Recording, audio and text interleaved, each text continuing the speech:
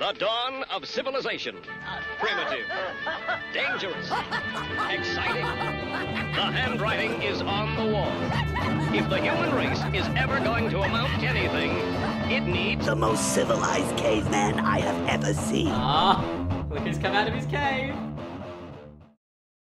Hey everyone, thank you for tuning in. This is James from Cave Dweller Music. I'm joined by my co-host Brendan.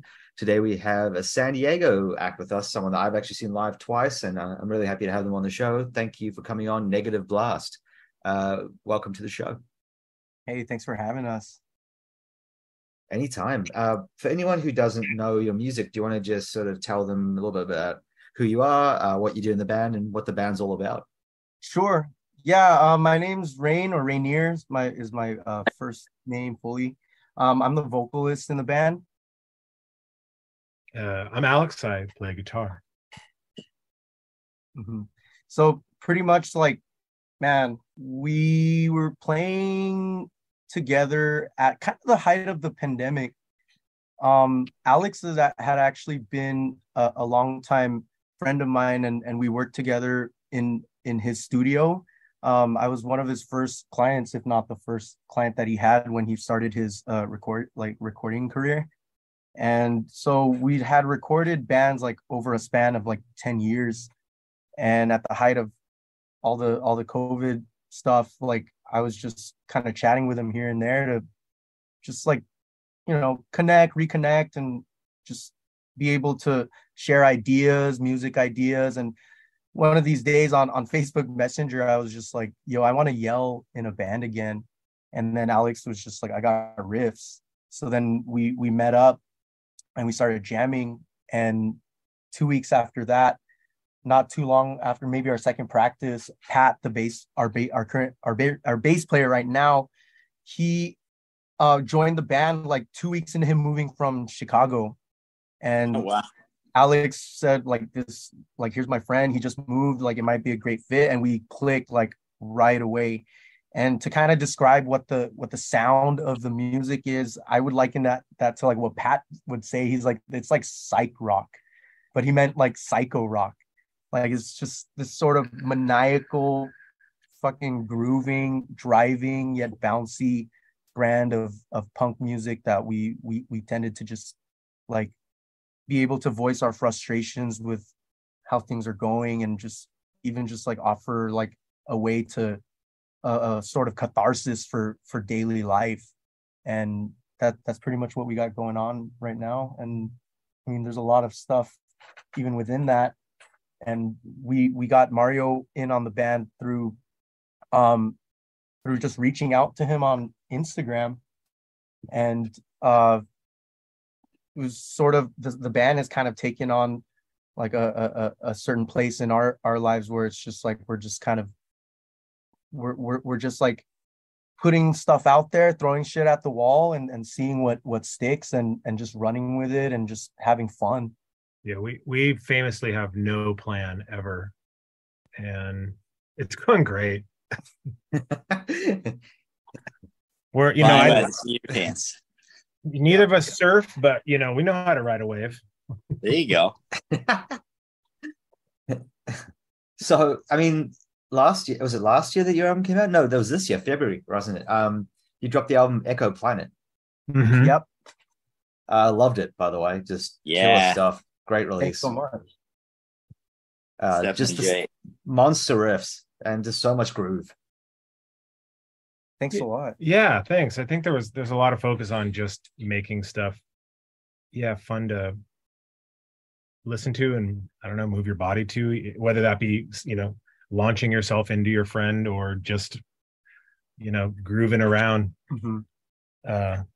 That's kind of the goal. It's just actually, I think I personally spent so much time trying to make music that was considered smart or something, and then I realized how dumb that was. So yeah, I'm just trying to fun stuff. Yeah. Oh, go ahead. Sorry. Oh, I was just gonna say, sometimes when we would jam, we would kind of use a certain venue in San Diego as a litmus test. We're all right, can we play this at Tower Bar, in a capacity of any kind, whether it's packed or whether it's just whatever, all good. Can we can we enjoy ourselves playing it in a place like that? And that's sort of been the thing. Just like, can we have fun playing these songs and just like output everything to the max, like to the maximum effort of our capacity at the time, and can we have fun doing it? And as someone who's seen you live twice, I'll say that you definitely bring that energy live, 100%. Hell yeah. Yeah. It's people are definitely moving, people are enjoying it. Like for an opening band, you bring a lot of energy. You know, sometimes you go to a show and the opening band, it's like, yeah, they're all right. No one in the room is really feeling it. They kind of just stand there and do the kind of like clap to be polite. But you guys get people into it. People are moving even for an opening act. So it's awesome. Yeah, thank you so much for that. And of course, like sometimes like there are times where we're in the intensity of playing, and like I just kind of look out or peek out, whether it's a small venue like the Tower Bar or Che Cafe over here in San Diego. And then we played at the freaking Anaheim House of Blues very recently with Finch. Wow. And just kind of looking over the crowd and like kind of seeing a general gauge of faces and just like people enjoying themselves, or just people focused on our movements or how we're going about with our set. Like it's always just a very humbling experience to be able to have opportunities to share to people, you know. What was the House of Blues like? I didn't know that you guys played there. Dude, yeah, it was nuts. It was like in the newer House of Blues where they have like 4 stages. I got lost like looking for the bathroom. Yeah, it was cool. I mean, it was definitely a different experience than what we're used to. Like when we pulled in, you know, just from something as simple as we pulled in with our gear and we were just kind of like, hey, where do we go? And we called our point of contact and they're like, oh, I'll send someone down, just thinking they were going to send someone to like, you know, come show us where to put our stuff and whatever. But, you know, at these bigger venues, they have like crews of people that this is their job. And at first I like felt bad handing them gear. Like I was like pawning them off my friends, you know? And then afterwards they were like, no, just give us the stuff. This is our job. I'm like, oh, this is pretty cool, man. All right. But, so it was we got to take a little vacation into like, you know, luxury. And, but it was fun. It's crazy to play to that many people. I don't think I've ever done it. Yeah. Yeah. We opened up for Finch on their What It Is to Burn anniversary. I think it was like their 20th year anniversary of the album. And I grew up listening to Finch. Like they made impact because like my sister made a mix CD with Finch songs on it and she'd be singing it. And I'm like, what, how did this music get? Because like my sister's generally into like whatever's in kind of thing. And she was just playing Finch. And I'm like, what is this? This is cool. Yeah. And you know, being a fan of it, but also having a band with like almost like, I wouldn't say diametrically opposed sound.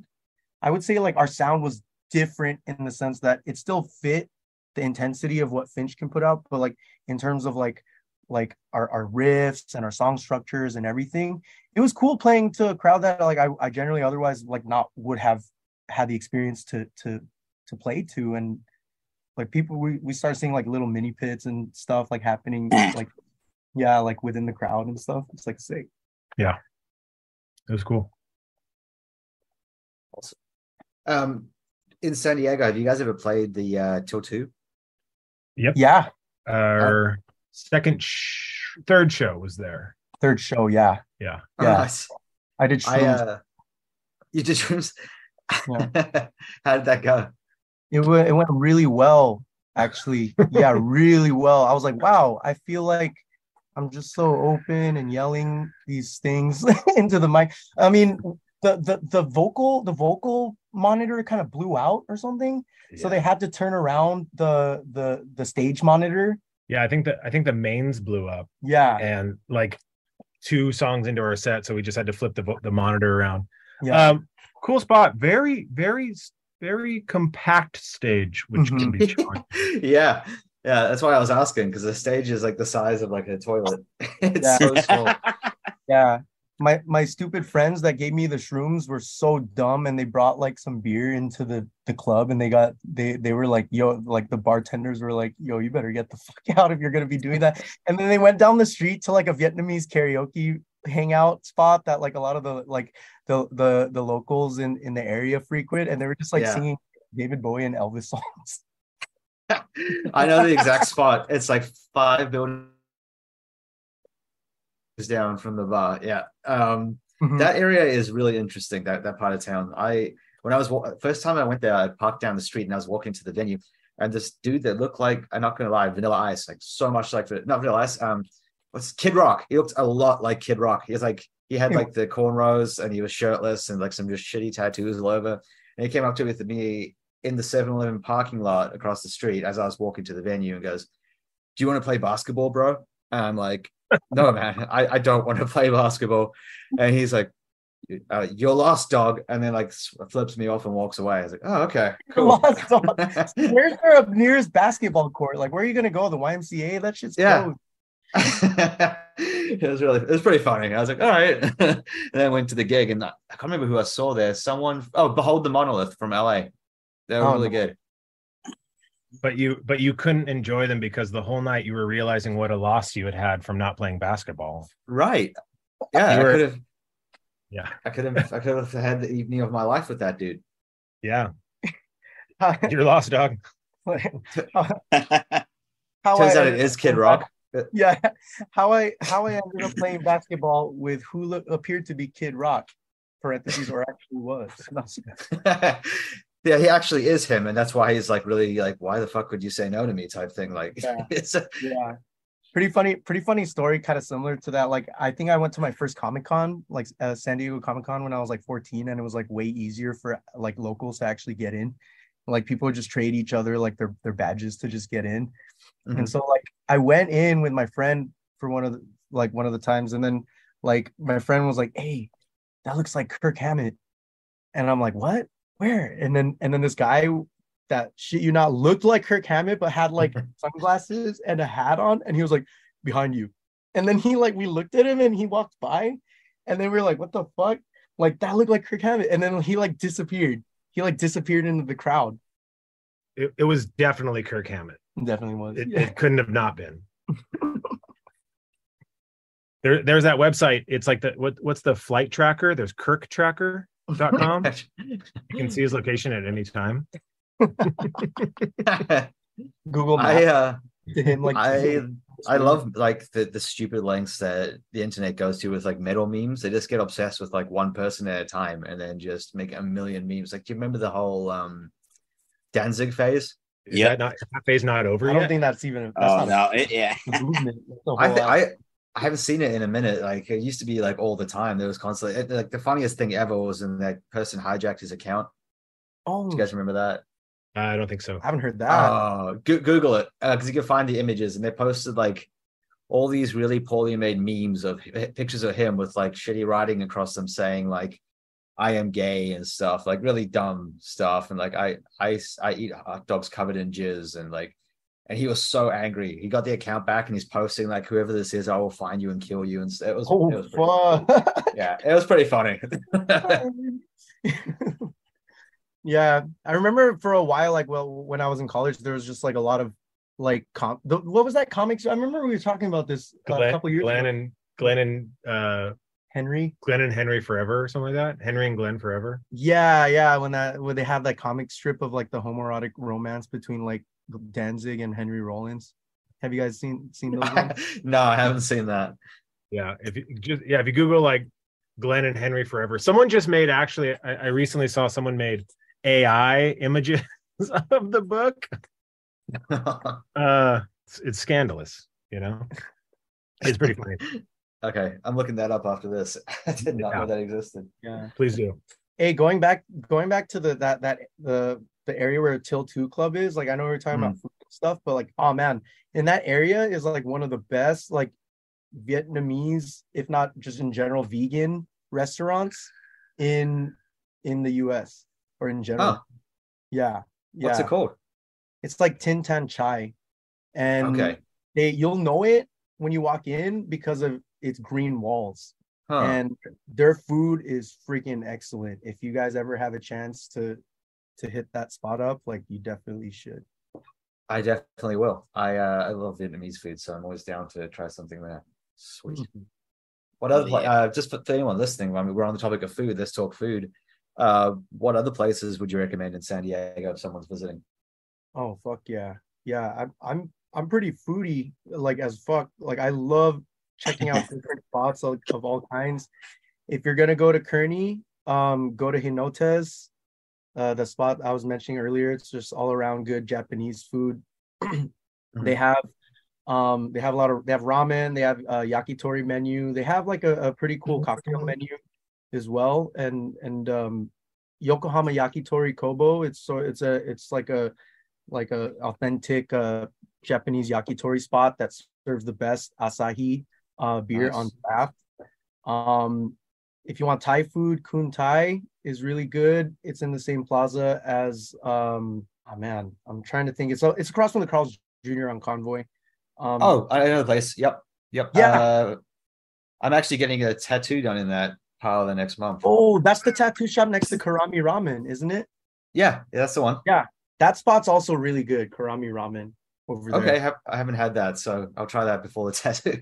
Yeah, the interior is really freaking cool. It reminds me of like just like a little shop, like a little ramen shop that would be in Tokyo. And yeah, they make the ramen really good. Their chicken karaage, the fried chicken, is really good over there. Oh, nice. If you're down for Filipino food, go to Tita's Kitchenette in National City. Some of the best servings of Filipino food, and just it's fucking grease loaded. So just prepare to bring like fucking Tums or something. But yeah,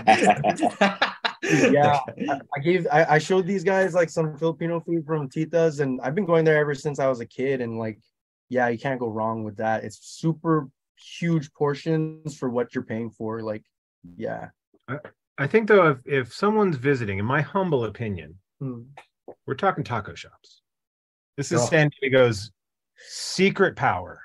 Yes. This is the greatest thing about, the up there, the greatest thing about this town. Save it. Now, what taco shops? Oh, fuck yeah. Damn. Well, I feel like Tacos El Gordo would be like a good place to take people that want to try TJ tacos without going to TJ. Yeah.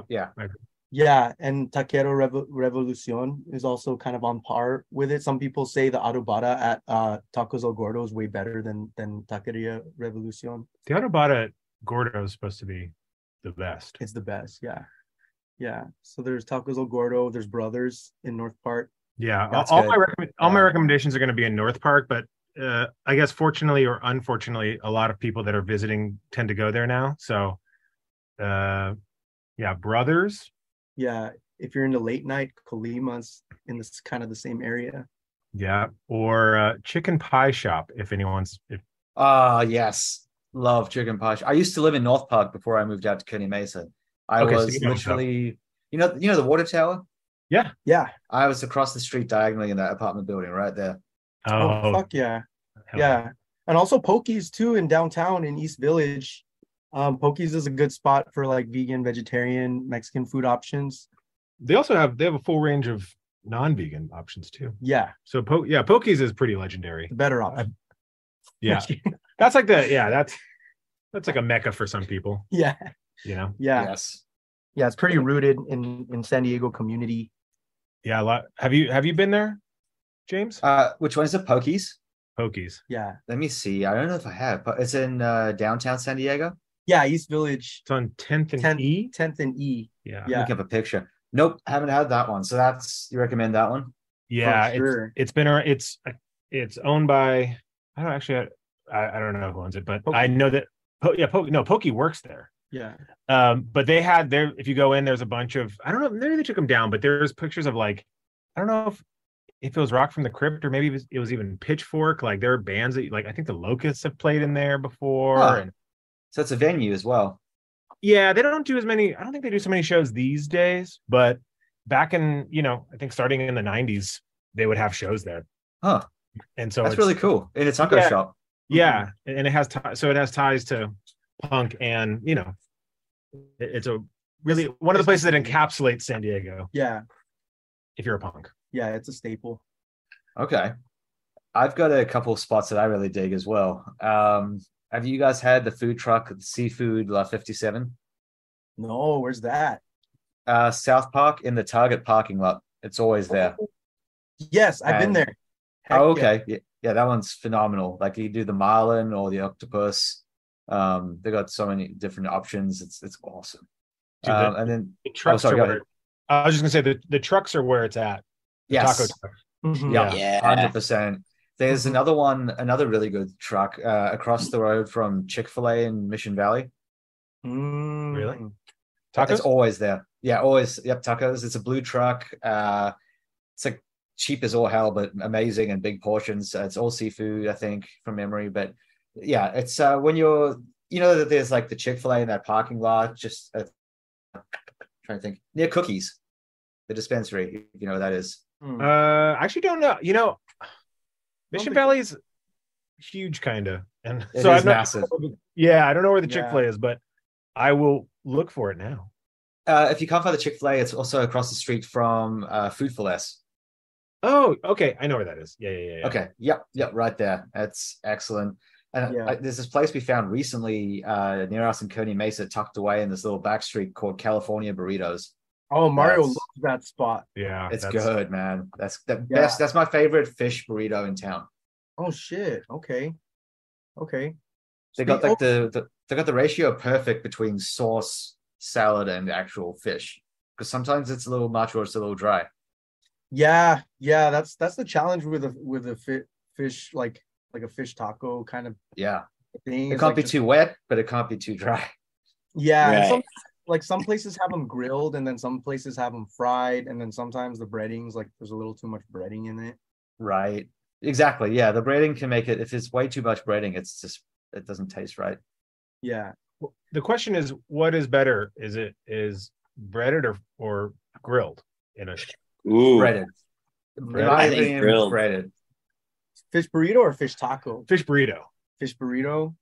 Fish Because burrito. I've had a grilled fish burrito, and that shit was good. That was from El Pollo Grill. It was pretty Yeah, freaking good. burrito, I don't know. Taco, I say grilled. Burrito, I could go either. I'd rather have probably.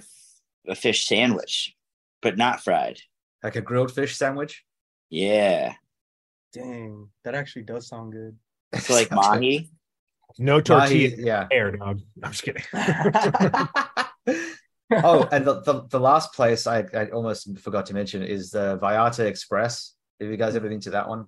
Now so my wife loves a particular Vallarta Express. She likes the one it's up in like RB Black Mountain or something like that. Oh, Like, okay. Santa Bernardo. she says that's like, yeah, Black that's Mountain like the best one. So I don't know if you've I don't know which ones you've been to. I've only been to the one that's just off Balboa. It's like by that across from like the Walgreens. It's like a Marshalls and stuff there. Oh, okay. Yeah. I don't know if we've had that one. So maybe that one's, but yeah, that one, they have really good salsa. Yeah. They do have good salsa. But the thing that I get every time, and like people will be like, that's so weird, but it's so good, is the buffalo burrito. Yeah. Go on. Tell me more about this. What? It's buffalo chicken burrito. So the chicken's like spice cooked in like buffalo sauce. Then they put it as in like it's a buffalo salad. So you have like the romaine hearts in there, and then they cover it in buffalo sauce and ranch, and that's the inside the burrito. I've made a similar kind of burrito, but I put jalapeno poppers and like some salsa in it.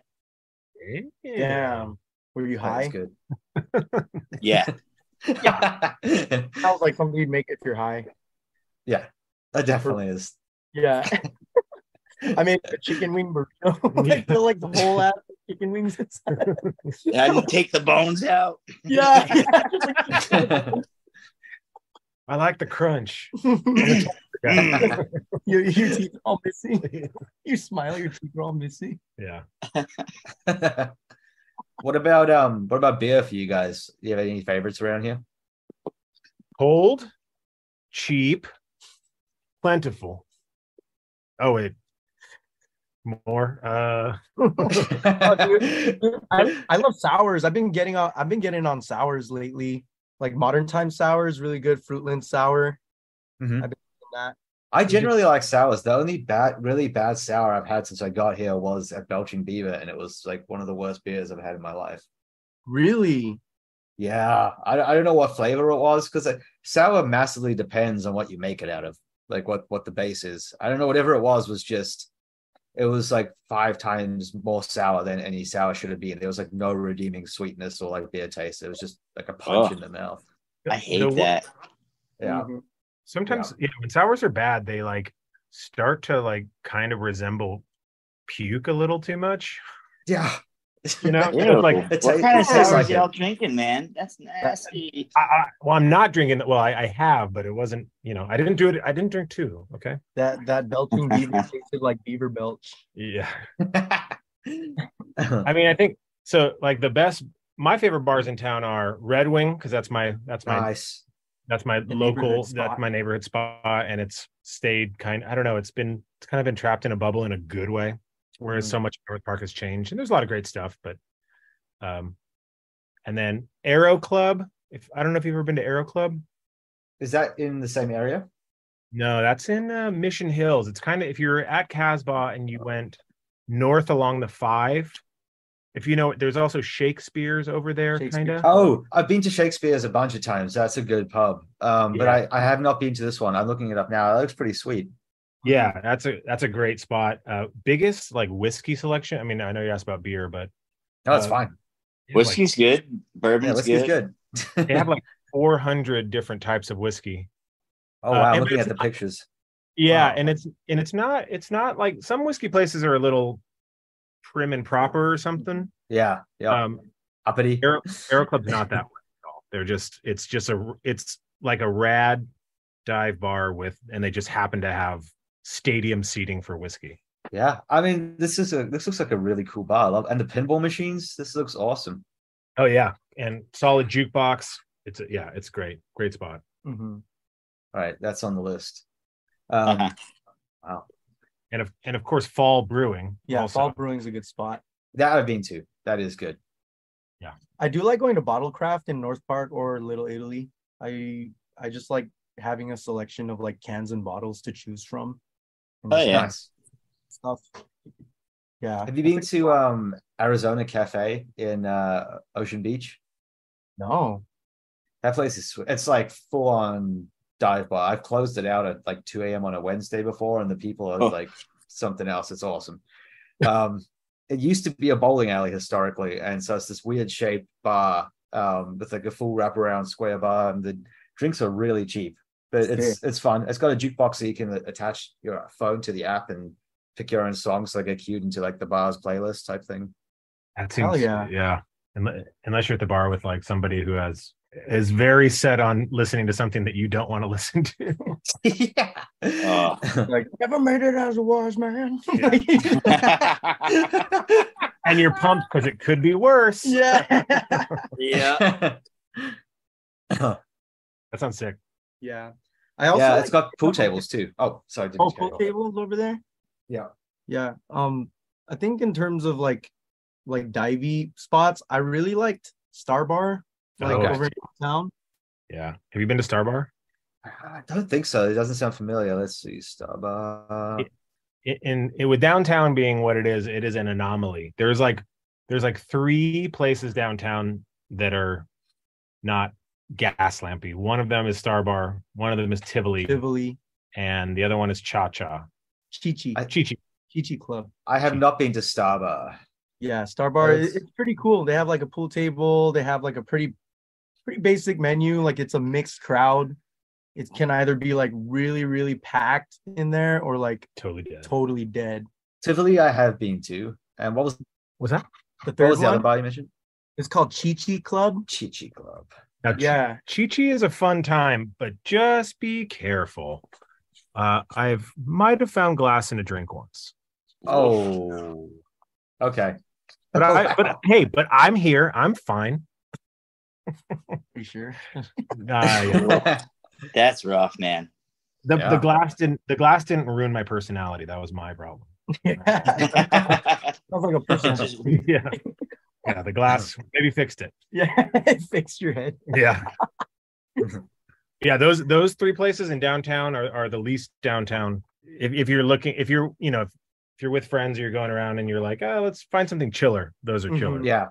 I don't mind Werewolf either. That's like depending on who's there and like what the music's like, that can be pretty chill too. The food's pretty good. Werewolf?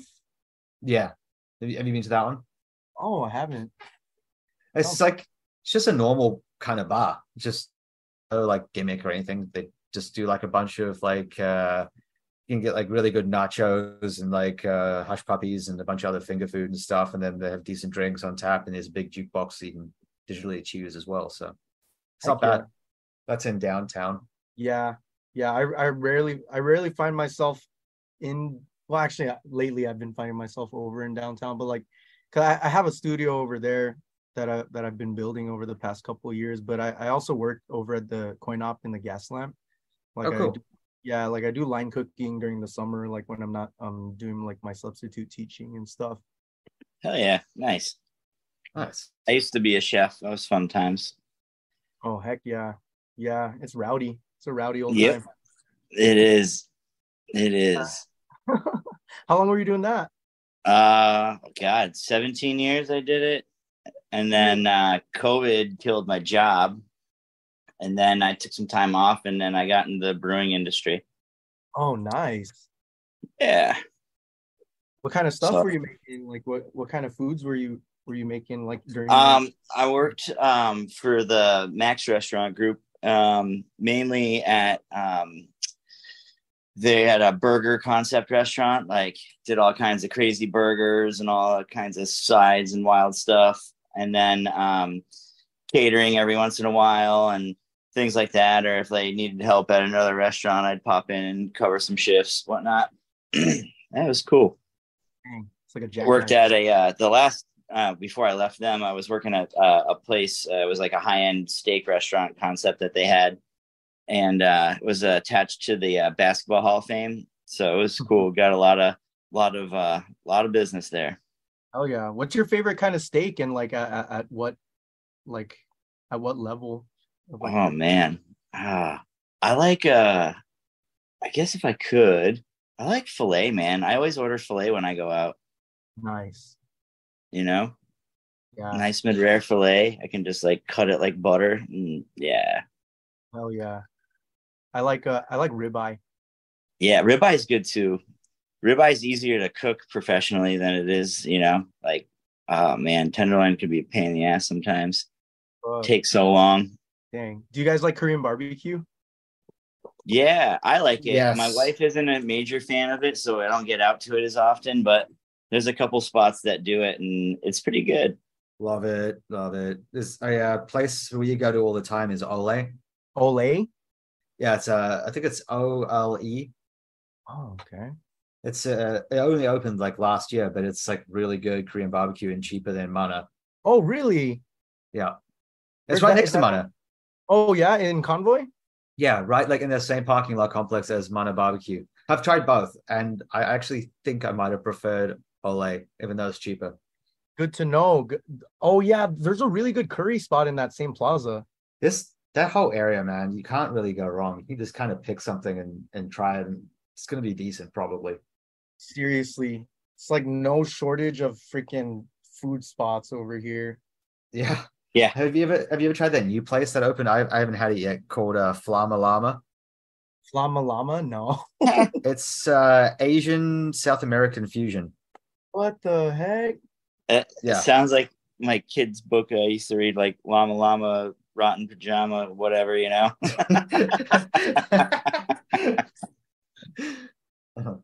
Or is your mama a llama? Like, I don't remember that book. You guys just reminded me. Do you remember that song? There were two. They were German, and there was one that was like Schnappi das kleine Crocodile, and the other one was Das Lama in Yokohama. Yokohama? Yeah, the llama. It's in German. It's like the llama in Yokohama. Das Lama in Yokohama. It's you guys don't remember? They were on. Maybe it wasn't in America. I was in New Zealand growing up at the time, and it was on the radio. It was on the radio like every day. It was like a top hit. It was at the same time in human evolution as the Crazy Frog song. Oh wow, that's funny. Now I feel like I just there's a weird point for the mainstream music. We had like Crazy Frog, those, and like the Hamster Dance song in the hits, and I was like, what's happening? Is Crazy Frog the commercial with the cell phone? Am I thinking it was that I'm not going to try and imitate it because that would be like devastating publicly.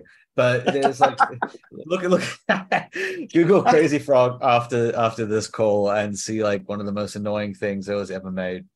He has like goggles and he's like writing. Yeah. And he's like, that. He's like he was yeah. And that was like playing for like years. And then it was like after those died down, it was like Gunyam style, whatever it was called.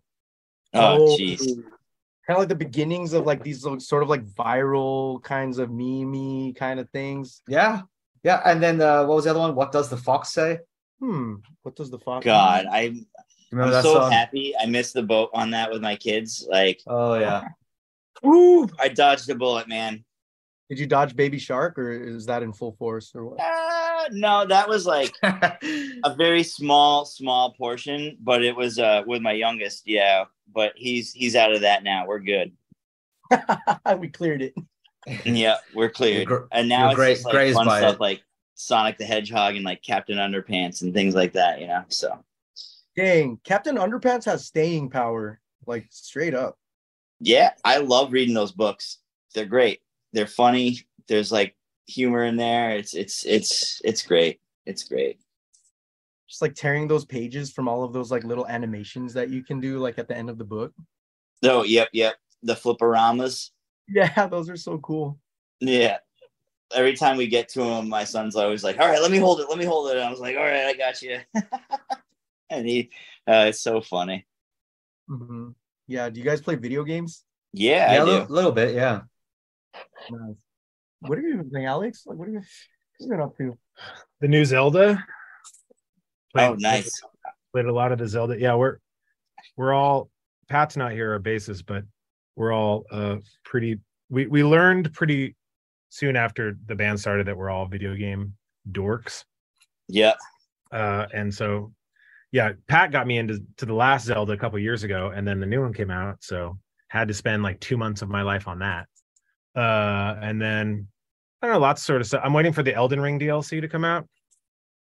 All right. You know what? I haven't played that yet, and I've heard a lot of good stuff about it. It's if you like, have you played Dark Souls or any of those games? I played one time like a while ago. I haven't like got into that one yet either. I was more into like, I played Destiny a lot and Halo and those kind of games, and then like I was been playing a lot of like the pixelated kind of dungeon crawler games. Oh, sick. Like old RPG, kind of like throwback style. Yeah, they're like where you start off on a level and you like get a basic weapon and this and that, and then you die, and then you start at the very beginning, and then as you keep progressing you pick up better stuff and collecting it, and you die and you start at the very beginning every time you die, and you have to make your way all the way through. There's one called like it's on like the Steam. It's on the Steam Dead Deck. Cells. That's the one I've been playing. Dead Cells. No, this one's called like Vampire Killer or something like that. Oh, Vampire. I've been playing that as well. Yeah, it's Survivors. Vampire Survivors. Yeah. It just automatically fires like the weapons for you, and you basically just maneuver all these like hoarding enemies at you. Yeah, I remember it first. Like I played it a little bit, and it's tricky because I kept dying, and I text this guy that I had met. I was like, do I just suck at this, or is there like a skill thing to it? He's like, no, you get better at it, but it's also possible you just suck too. Yeah, well, I mean, like, you pick up like certain things, and then you'll notice like some of them will have like a little symbol from a different kind of like a whatever magic power or weapon or whatever it may be, and they'll complement each other. So then you'll be able to upgrade it to like this thing. So like there's this one thing I love to try and get is called garlic when I'm playing it, because it puts out this big aura around you and it won't let stuff in to touch you. And then if you like upgrade it with, I can't remember what it was, but something else, you like that, you also just keep upgrading that, and then it turns the garlic into this black abyss that everything just gets sucked into, and it pumps your life up. So then you can just like basically like you could sit still and everything would just come at you and you wouldn't get touched, you know, that kind of stuff. But you have to figure out like how to upgrade it. Then I'll be looking for garlic when I go to play next. Oh yeah, definitely get the garlic. Yeah. Yeah, I've been liking like those like downloadable like arcadey kind of games on like PlayStation Network and stuff. Yeah, Yeah. I forget the names of them, but they have like this sort of like 80s like arcadey quality, but like they have like super cool graphics or like cool music and stuff. I kind of just tune out for a little while playing those. Hell yeah. Yeah. But Oh, go ahead. oh, I'm just saying Zelda's what I've been on. Breath of the Wild. I got my son Switch not too long ago. Well, he earned it. So but I was like, oh man, I don't have any games for this thing and I have access to this and I love Zelda, so I'm thinking about diving into that maybe. Maybe I'll do it this winter. Yeah, it'll be when it's for you when it's snowy outside. It'll be good. It'll be a good. Yeah. Thing. Yeah. For us, it's like sunny all the time. So just pick whenever you feel like it and go for it because I know it doesn't matter. Yeah, gotta be Right, shut in. right. It gets too sunny. I've just been playing. It's kind of boring, but the Total War strategy games. Yes. Attila Total War, the one with all the Huns invading from the east type thing, and then I listen to history podcasts while I play it. So sounds like a good time. It's great. That sounds right up my alley. But it's really funny because the history podcast I was listening to synced up events wise with the game. So I was like, oh, well, that was like completely unplanned. Which history podcast do you listen to? Because I'm always looking for new ones. I have a few, but I've been listening to one called let me just make sure I have the name right. It's called the British History Podcast, and it's the history of Britain from prehistory till now. Huh. Not heard It's of that. pretty cool. I'm It gonna goes look- like right through the pre-Celtic era, the Celtic era, then the Romans, then through the Saxons, and it just keeps going right through till present day. Nice. as a red-blooded American, I generally refrain from learning about UK history. You have to know your enemy to defeat them, though. So But they can't swim this far.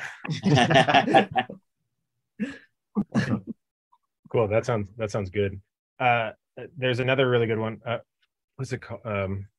History on Fire. You ever heard of that guy? no, I haven't heard that one. There's so many. wait, no. They're all excellent. There's actually, if you want American history though, there's a really good one called Rejects and Revolutionaries. Rejects and Revolutionaries. It's the history of the US from like the Tudors through to today, and it kind of talks like how the American identity was shaped and what events like caused Americans to be the way they are, like how different they are to English people type thing. So it's just the evolution of America, basically, historically and culturally. As a red-blooded American, I don't like to learn about American history either. Thank you very much. I actually went to the USS Midway recently. Speaking of That's like cool. that kind of, yeah. The last time I went, I was subbing for a fifth grade, I believe a third grade or a fifth grade class. And I came to the school that I was subbing at, and they kind of like laid it on me like, hey, do you want to sub for a field trip? I'm like, yeah, that sounds like it'll be fun. And what ended up happening was like this kid tried jumping off of the flight deck because like he had some like special needs, like behavioral special needs, and he was like running away from his mom and stuff, and I'm like, yo. He tried jumping off like, hey, where's so and so? And like, oh yeah, we had an incident. We may have to like delay our bus ride, and we ended up getting there at 4. I thought I was gonna have to file like a police report, but the principal ended up doing that anyway. So they're like, yeah, you can just leave. Just left. Wow. Yeah, but the most recent time we went, like I went to Torrey Pines with my girlfriend, and like we saw this guy driving up like the walkway with like a Toyota MR2, and that's like my favorite freaking car. And so like when we got to the top, we were hanging out over there, and like we go to that parking lot and we see that MR2, and so I'm like snapping pictures of it and stuff, and then like this guy comes up and he's like, hey, should I dust it off for you, like to like make it better? Like it was like the owner of the car. He like gave us a full on tour of like his car, and it was like so clean, like stock. Hell yeah. everything was stock. Like he had like cassette tapes like stored in like the seat console. Like he had it decked out, and he enjoyed we enjoyed the conversation with him, and he was like, all right, I'll give you tickets to the Midway, and we just like checked it out, and like it didn't really dawn upon me that was the actual fucking USS Midway from the Battle of the Midway. Like yeah. like what the heck? I thought it was like, you don't realize that. You're like, what the heck? This is like a full on like Famous ship. Yeah. Yeah, Like, that ship's a veteran, man. Yeah. They did the Top Gun premiere on top of that, I believe, like the Top Gun 2. They did, yeah. And like Tom Cruise like helicoptering or something, and then there were jets. He does his own stunts, man, you know? He does. Me, I also don't think he's human because he hasn't aged in like 3 decades. It's all the Scientology juice that they keep at the church. Yep. They have like a special juice that like is loaded with, what are they called? Like thetans? Things, yeah. You have to reach the right level. It has to be the right level, though. You have to level up to a certain point to get the juice. Yeah. the interesting thing is I actually know the juice recipe to that. There you go. I'm willing to divulge it. I wouldn't say that on air. Well, they're listening. Don't tread on me, guys.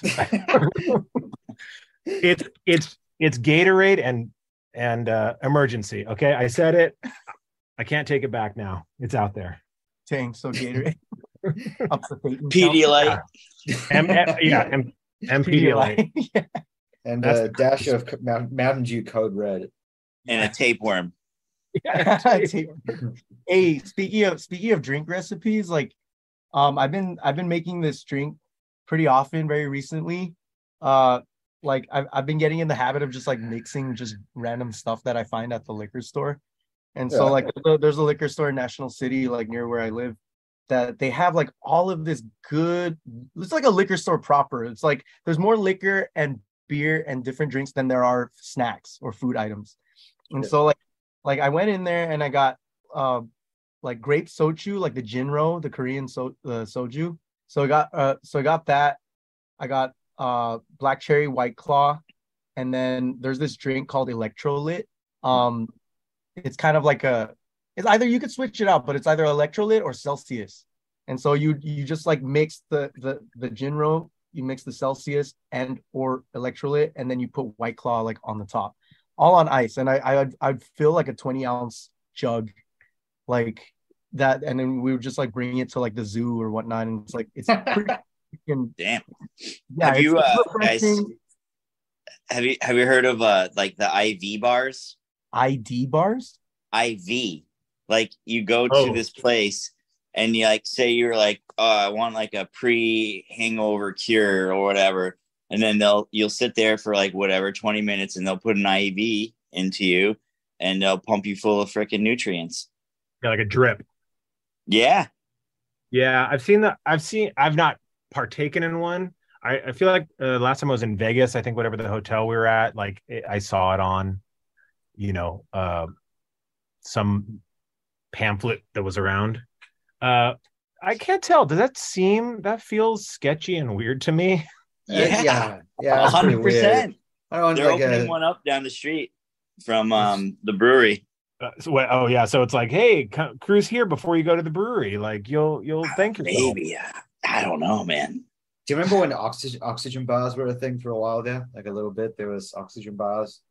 I was thinking about that too. It's like flavored oxygen and stuff. It's like pure oxygen or whatever. That is a dystopian concept. Oh yeah, no doubt about it. Like, you can taste clean air. Wasn't it like Biodome or something like that? That freaking Pauly Shore movie. They were like gonna start selling fucking canned air and shit. I feel like I've heard that in some of the more like heavily polluted areas of China, that's like more of a thing. I could be totally like misled on that, but because of the pollution, like people get like as a novelty, maybe, I don't know. Yeah, I don't like it. It just makes you think of Blade Runner. Yeah, totally. Like Blade Runner 2, like the first part of the movie when they're on the big like big cityscape and it's all just ruined buildings and gross air and stuff. It's yeah, the fact that that exists means like society, we got to do something else. Yeah. Not going the right way. There's a lot of dystopian stuff lately with like online, just with I don't know, some of it's from AI and some of it's just like social media stuff, but some of it's like, is this really what our species has like come to now? Yeah, Rain and I were talking about that earlier today, and the limits of AI and what is it gonna, where will it go, and who, how will it change? Because obviously things will change because of it. Yeah.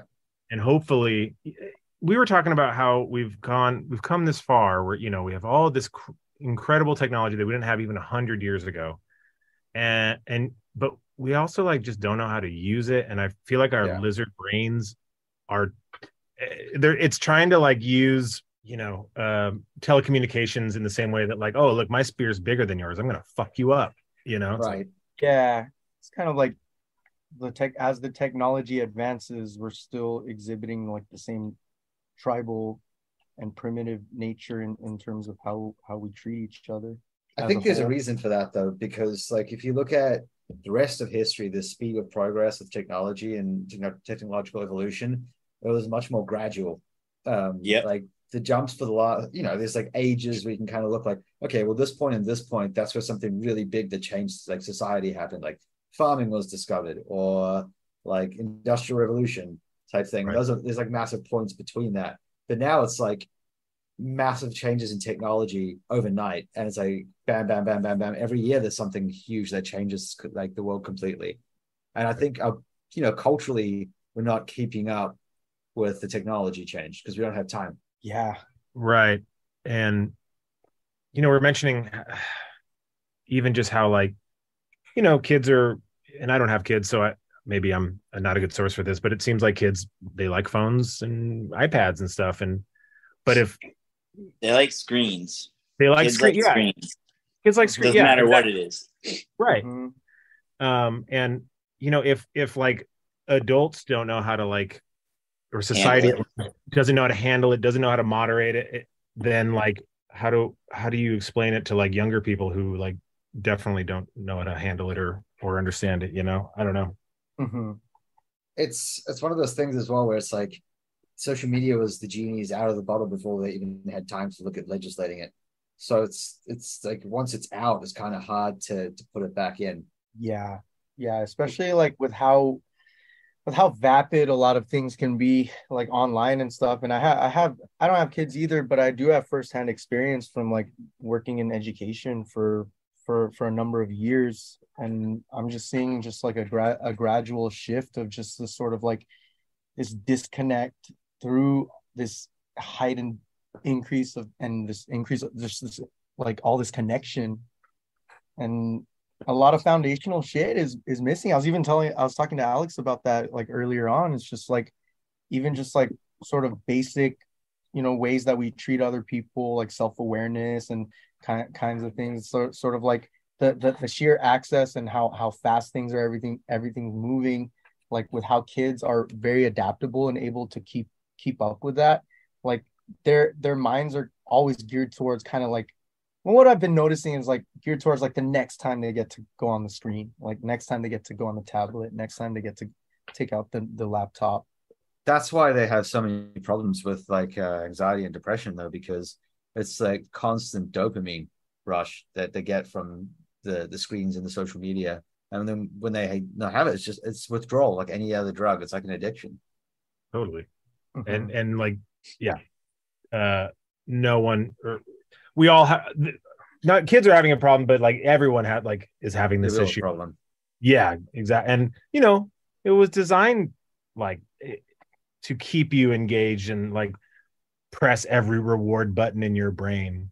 So I guess like good job, you did it. But at what cost? Like, society as a whole. There's a documentary called what was it? The Social Dilemma. Have you guys seen that one? Oh yeah. Yeah. I watched it. That one was like opening about like how they literally designed it to be like addictive. That's the whole point of it. That's they were like, never let like the automatic stuff start playing, man. It's gonna like just suck it in, and like algorithms and all this stuff, like it forces you, like, I don't know. I feel like that's how like they created like political wars. You know what I mean? Totally. Mm-hmm.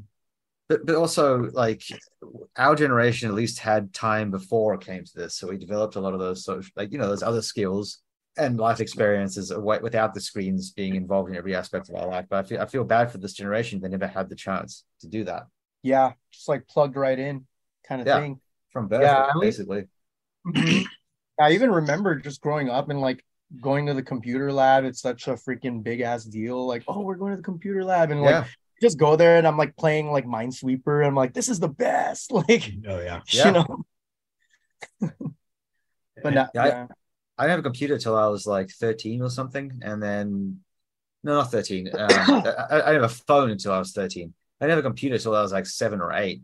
But the home computer was like, you know, it wasn't mine; it was the whole household's. Mm-hmm. That's, yeah. I remember like, yeah, I think I was like 18. I got a phone, you know, it was like end of high school. I didn't have a phone in high school. Like, you know what I mean? Like, I don't know. She was weird. I got a phone freshman year, and I quickly took to texting and playing Tetris. Mm-hmm. I didn't. I had Snake. Yeah, Snake. Yeah. It's a On the really Nokia. hard game. Yeah, that game is super hard. Yeah, some of the I remember for a while like different kinds of games kind of make their way around like students and stuff. So like for 1 week or like 2 weeks or whatever, or for an extended period of time, they would just be playing a certain game. And like Yeah. I would catch students playing Snake, like they would just be able to search it up on Google and just play with it. And then other times like I would catch kids on their phone and they would be playing Clash Royale. And I'm like, what are you guys playing? I'm like, Clash Royale. And I'm like, what the heck is that? So I searched it up, I downloaded it, and I got hooked. Yeah. I don't stop. This guy, you don't, you know, you're having a conversation, you look away, you don't hear him talking anymore, you look down, Clash Royale. Hey, I just noticed we are coming up on time. Brendan, did you have any questions you want to ask before we run out? Well, I guess like playing live shows and whatnot. What's your guys' favorite song to play live? Good question. I really like Original Spirit. Which is consequently, It's going to be, hey, we're doing a split. We did a split with Sweat from LA, our friends in Sweat. We just released, we're going to be releasing a 2 songs each side split. And OG Spirit is on that, is the first song on our side. And that one's definitely fun to play. I really like that one. Egghead off of Echo Planet. That one gets really Egghead's fun. good. Thank you. Yeah, dude, it's just a challenging song. It's a challenging song to like do live, and I like that fact. And it's just like it has just enough like danceable parts to kind of just like vibe with the band and feel the groove, like really feel it. I think my favorite is a toss-up between Bad Trip or King in Vancouver. Those are all good tracks too, man. Bad Trip is Oh, just psycho. It's fun to play for me because it's like it's 2 notes the whole time. Like it's super. I don't have to. It's nice to not have to like really think about trying to nail all the notes. I'm just like, oh, you just got 2, just ping pong between them, and that's Yeah. Then I can just kind of actually enjoy and just be in the moment a little bit more, as opposed to like trying to get everything in there. So Right. Yeah. And then the King of Vancouver is just the if you know it, it's an homage to one of our favorite bands, sorta, not directly, but it's also just the one that's the most different. But that one's fun. It's the pop jammer, you know. Yeah. It's been really fun. Like even just like writing music and just fleshing things out with the guys. It's like it's a seamless process. We just bounce ideas off of each other, and we really kind of dig in and figure stuff out and figure out like what we can do to make the songs like the best they can be. If we don't hit all of those marks like on a certain song, we always have the next song. Like we're always kind of in this like perpetual movement mindset of like, what can we do now? Like what can we throw in there that we haven't done before, or is like a little spin on something we've been doing kind of thing. Yeah. Now I'm not saying we're Iron Maiden. But I really like, the first four Iron Maiden records. I think they were released they were released a year apart from each other. Like self-titled, Killers, Number of the Beast is after that, I think, and then there's one more after. No, isn't there one before Number of Oh. the Beast? Because it was Killers, and then another one with the original vocalist before Bruce came on, I think. Well, there's one before Kill, because Paul Di'Anno does two, self-titled and something. Yeah. Oh, it's the self-titled and then Killers. And then Killers. And then someone's gonna call all of us posers, I hope. Yeah. But I got is third. You're correct. It's 1980 Iron Maiden, 1981 Killers, 1982 Number of the Beast, and then 83 is Peace of Mind. Yeah. I just thought that's I feel like bands now, and I get it, and maybe it started in the 90s where you had these 2 to 4 year album cycles. And then sometimes the band sound changed so much because, within 4 years, people change a lot. I don't know why I'm bringing it up, but I think we have that kind of mindset of we just want to keep making stuff quickly because just keep working. Cause dude, those first four Iron Maiden, I mean, a lot of the Iron Maiden records, even after that, are great, but or Black Sabbath, I think, for the same thing. I think they did did self-titled and Paranoid come out in the same year even? Stuff like that. When these bands were just I don't know, I can't help but think that maybe they didn't overthink it too much. They're just oh, is this song cool? Great, let's record it, and we're done. It's not this kind of what I can't help but feel is marketing when it's we put 3 years into this record. It's dude, you just couldn't get your shit together for 2 years and half years, and then someone was you got to make a record now, and then in 6 months it went from 0 to done, and but the marketing is we put so much thought and time into it. It's okay, it still sucks weirdly. And then Black Sabbath, meanwhile, was jammed in Ozzy's garage and made 2 of the best albums ever in a 12-month span. That's what I mean. It's just they were just they were on their path. They found their voice and they did it. Yeah, that's all it is. Yeah, same thing with Flag, Slip It In, and My War, coming out one after the other. Yes, those 2 are so good. But Sabbath was it was 1970, 1971. It's 18-month window. They did Master Reality, Paranoid, and Black Sabbath. That's just insane. Unreal, That's cool. They created heavy metal in 18 months. Yeah, basically. Put in the microwave. Yeah, still good. Brendan, did you have anything else you want to ask? Well, what is your favorite hobby outside of music? I like going for walks. I've been riding my scooter a lot too. I like going for rides. I have a 150cc Royal Alloy. All right. GT 150. Still don't have my license for it, but I've been riding. Yeah, you're practicing. You got to practice, man. Practice makes perfect. Yep. Yeah.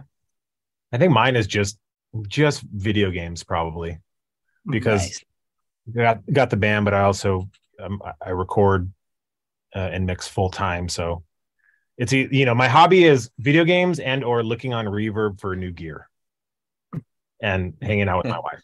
Hell yeah. That's it. Yeah. We're simple folk, Nothing wrong with that. Simple record collecting folk. Oh, okay. Quick question. Record collecting. What record shops do you like in San Diego? So I like going to Red Brontosaurus. Red Brontosaurus is pretty cool. Vinyl Junkies. Yeah. I haven't been in a while, but I've been wanting to check it out again. Folk Arts Records. That place is sweet. Jupiter Records. And of course, fucking Reanimated Records. Nick over in La Mesa. He has everything well stocked, and he has a great selection of so many different styles. There's M Theory, Feel It Records. I really like Normal Records in downtown also. There's so many. Can't forget 2 North County staples, Standards. which is Standards. The other, I'd say there's a lot of punk stores, but I feel like Reanimated and Standards are San Diego's punk hardcore places. Mm-hmm. They're from the community. They serve the community. It's great. And then the old, I haven't been in ages, but Lou's Records Lose? No, I haven't heard them. I don't know if do they even carry record? Like I remember just going, it was all CDs, but Lose, because the taco shop down the street's badass. So it's a nice day at the very least. That Folk Arts and Rare Records, they had for a while there, they had what they called the Dad Rock section, which was just boxes of records underneath the stands where the actual records are in. And they were charging $1 per vinyl, whatever you wanted, for everything in that whole section. And I left there with like 36 vinyls or something for like $36. And it was awesome. It was such good stuff. Like they had like so much 70s prog stuff. Mm-hmm. Yeah, there's a lot of like fusion jazz stuff that I really like that like you can find in the bargain bins. Like a lot of like Weather Report and like I would see like Stan and like stuff like that. A lot of Ventures records too. I would find a lot of good Ventures records in like the bargain bins, and Cow Records and OB is also really sick too. Yeah, I haven't been there. I have to check. I haven't been to any of the North County ones. I'm gonna have to check those out sometime. Yeah, it's a nice day trip. Mm-hmm. I'd also like to clarify that I think Steely Dan being in the bargain bin is a mistake. I think they should be in the trash bin. Why? Oh. Yeah, there you go. There's your controversial. It's not that controversial. It's just the truth. It's not a Michael McDonald's gets the sound is the voice of an angel. You're being misled. That's the devil. Okay. Oh, if anyone listens this far on the podcast, you might get some comments. Come at me. I mean, there's that one. There's the one Steely Dan song that my wife got into recently, and I was like, okay, this doesn't totally suck, but everything else does totally suck. For fans of the Doors. Yeah, they all go in the trash bin. I've become more open-minded as I've gotten older, but you still got to have your core, and my core is no Steely Dan. I understand. Okay, we're just gonna have to wrap up here. So I have two questions left for you. One is going to put you on the spot a little bit, and the other one is super simple. So the more difficult one first is, if you were stranded on a desert island and all you had was a solar-powered Discman and 3 CDs until you got rescued, they had to listen to on repeat, what would you want to have? Yeah. Okay. 3 albums I can take with me on a deserted island? Uh-huh. Okay. Wu-Tang, Enter 36 Chambers. Great choice. Green Day Dookie. Okay. And No Warning Ill Blood. Awesome. Good mix. Good variety. No Warning. I'm gonna go Master of Puppets. Okay. Probably Earth, Bees Made Honey in the Lion's Skull. Ooh. Okay. And the LaRue. I think it's a self-titled record. Who's I've never heard of them. Who are they? LaRue. LA space ROUX. It's this like lady from England. Yeah, self-titled. It's just kind of like 80s dance pop stuff. And oh, cool. It's a great record. Awesome. Okay, so last question is super simple. If people want to buy your album, buy your merch, check you out live, follow you on social media, what are the best places to do all of that? On Instagram, we're I think it's just at Negative Blast. Negative Blast SD. Negative Blast SD, maybe. That should have links to all our merch and stuff. We're on Big Cartel and Bandcamp too, if you just Google it. We're playing some shows coming up. We're playing in Pomona in September with The Bled. We're playing in New York with The Bled again in November 10th. We might have some shows around there. Playing in LA with Botch. Yeah, we're playing with Botch on December 8th. Nice. Where's that? LA. Nice. What venue?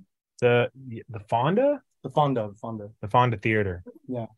With Def Club also. So it's that Unsane show, but switch out Unsane for Botch. Oh, yeah. Nice. That's gonna be sick, man. Yeah. So we got a few of those coming up. And then we have the new Split with Sweat, Split 7-inch coming out officially on August 25th. But you can buy it now and you might just get it early. Ooh, fantastic. So I don't know when this will come out, but either way. If you buy it, you'll get it. I promise. That's a goddamn guarantee.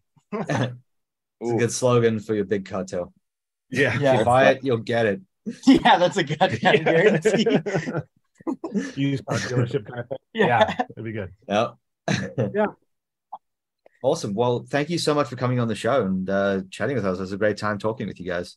Hell Thank yeah. you so much for having us. Yeah, definitely enjoyed Hell the yeah. conversation. Thank you. And everyone listening at home, tune in next time. We'll have another guest for you. Yeah. Tune in.